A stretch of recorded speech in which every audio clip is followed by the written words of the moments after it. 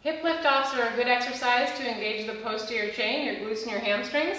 You're going to set up a box a few inches lower than a bench. You're going to put your shoulders across the bench with your glutes on your butt on top of the box.